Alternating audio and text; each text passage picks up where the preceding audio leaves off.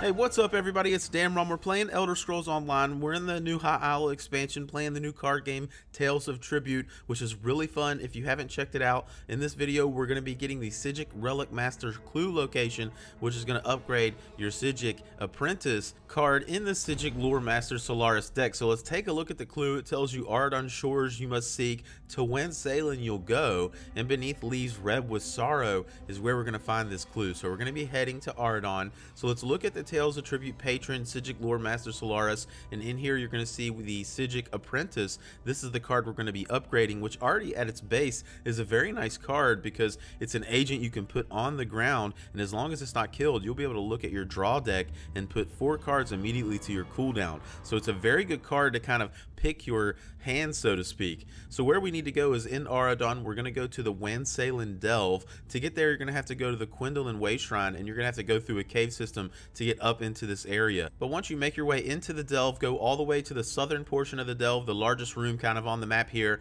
and when you get here, you're going to see a tree with those red leaves that it was alluding to in the clue. So just beneath that, we're going to find our tribute treasure box, and as always, just picking this up will automatically turn your Psijic Apprentice into the Psijic Relic Master. Remember, you do have to have the clue in your inventory in order to pick this up. So now if we go to our patrons, you'll see we have upgraded to the Psijic Relic Master. So now also, in addition to getting to look at 4 cards, you're also going to get a coin when you play the card. So I hope you guys found this helpful as always, and hopefully I'll see you out in Tamriel.